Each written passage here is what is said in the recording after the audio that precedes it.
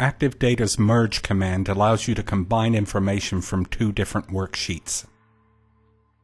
Here we're going to combine information from the salespeople sheet with the invoices. We're going to merge the sheet based on the salesperson column. We'll select all of the items in the invoices sheet and the name and telephone extension from the salesperson sheet.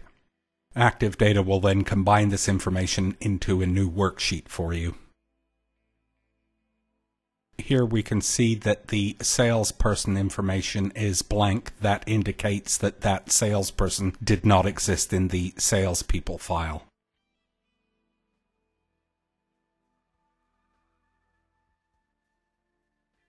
Here we're going to merge the invoices with the customers file. We'll select the customer number as our merge column, and we'll select the desired columns from the customer sheet.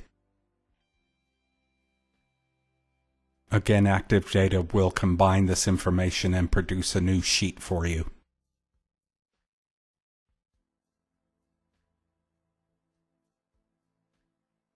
You can also use the merge command to compare information in different worksheets.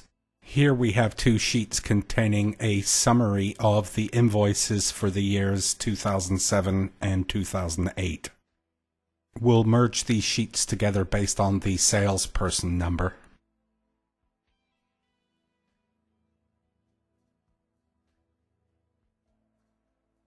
And we'll ask for the salesperson and count from each sheet. We want to make sure that we select the option called rows in sheet 2 that don't match a row in sheet 1. This is to make sure that we get all of the salespeople from both years. ActiveData will automatically tag the rows where the counts are different. Here we can see that salesperson 24 must have been hired in 2008 since there were no invoices for 2007. We can also see that salesperson 28 left the company at the end of 2007. Here we're going to merge the two summary sheets together again, and we're going to instruct ActiveData to provide a list of differences only. Again, we'll select salesperson as our merge column. We'll select the salesperson and count columns from the individual sheets. And we'll check only the merge options for non-matching rows. This produces a new sheet containing a listing of the differences only.